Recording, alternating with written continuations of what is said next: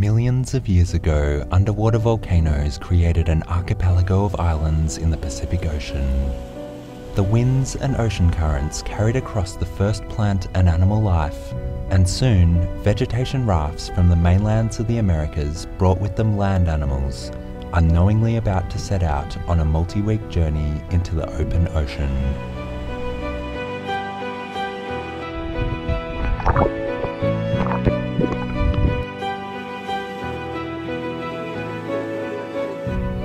Weighing up to 400 kilograms, even giant tortoises were carried by the currents, eventually washing up on the beaches of the Galapagos Islands. These reptiles, along with the iguanas, became the dominant land animals here.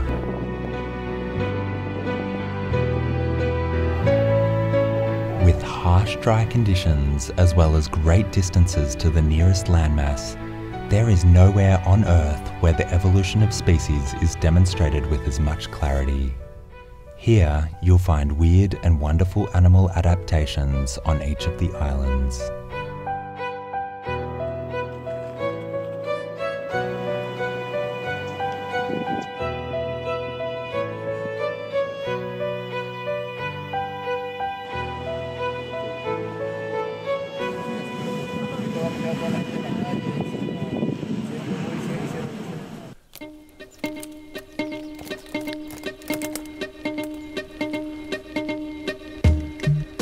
The Galapagos Islands were named after these large reptiles.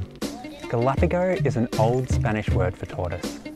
Giant tortoises can survive long periods of drought, about a year in fact, without any food or water. On islands with more humid conditions, the tortoises are larger, with more dome-shaped shells and shorter necks, while on islands with more dry conditions, the tortoises have evolved to be smaller, with longer necks and legs, so that they can reach the higher vegetation.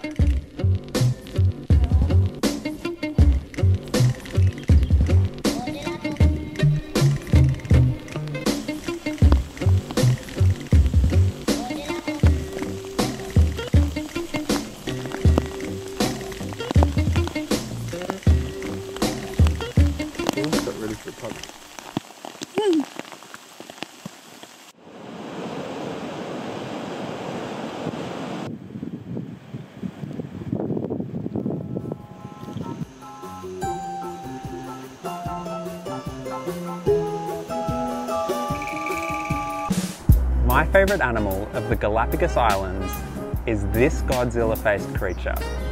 In order to survive the times when the islands lacked vegetation, the marine iguana became the only seagoing lizard in the world, using its tail like a powerful oar. These friendly lizards dive to over 10 metres to feed on seaweed and green algae, and can hold their breath for over 1 hour.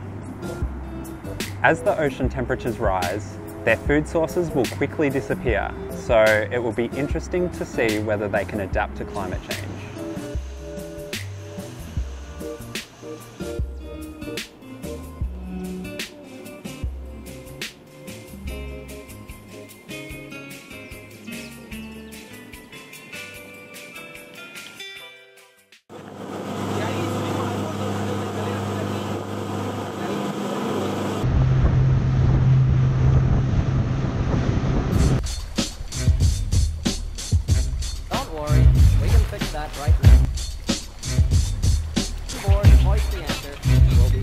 Like many animals here, the Galapagos penguin is endemic to these islands.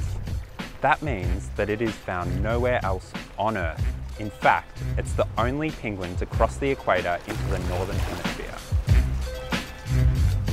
Breeding populations would have originally arrived here following the Humboldt Current, which brings cold water up from the coast of South America.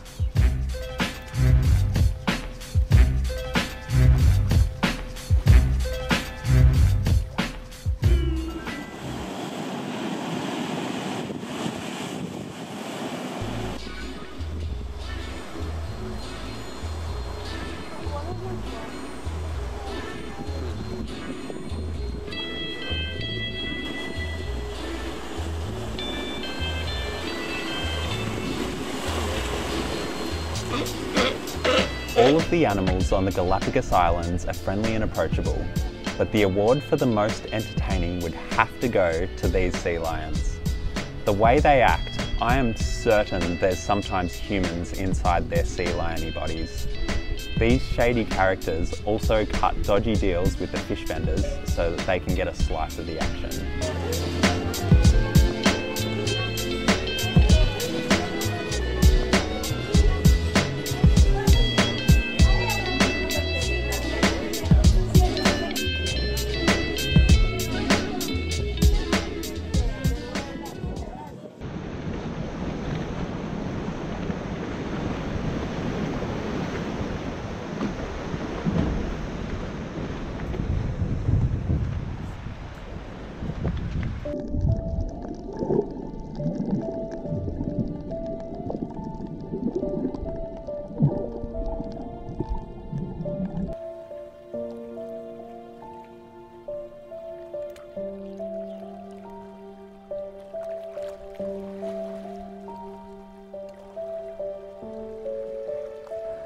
The ocean here is rich with marine life. Currents from the south and west bring nutrient-rich waters, while warmer waters from the north create the ideal environment for a tropical marine ecosystem. When you dip below the surface, you'll see hammerhead sharks, monstrous turtles, rays, seahorses, and lots of tropical fish.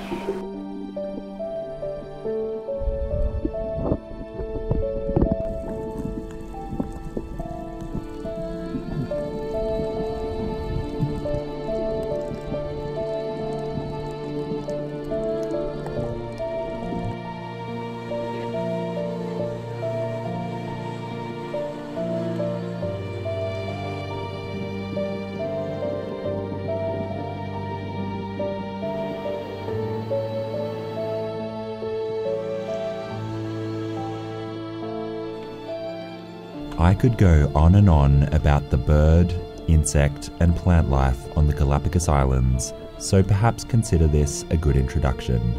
Make sure to follow this up with Sir David Attenborough's 3-part series covering the origin, adaptation and evolution so unique to these incredible island ecosystems.